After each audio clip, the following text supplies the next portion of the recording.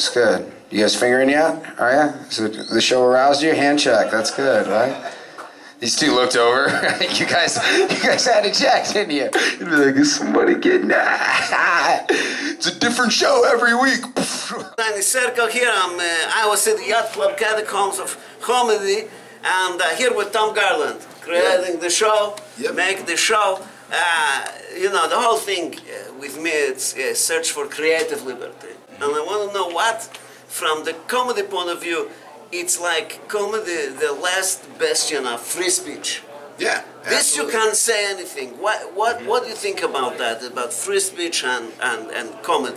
Yeah, it's exactly what it is. It's the it's a one-man show. It's all of it. You know, it's just you and the microphone. I actually just had a show that I was supposed to be setting up today, and they said, "What will you bring to the show?" Like, I did nothing. I will bring my voice, and I'll speak freely. Yeah, microphone, and glass of water. You get arrested?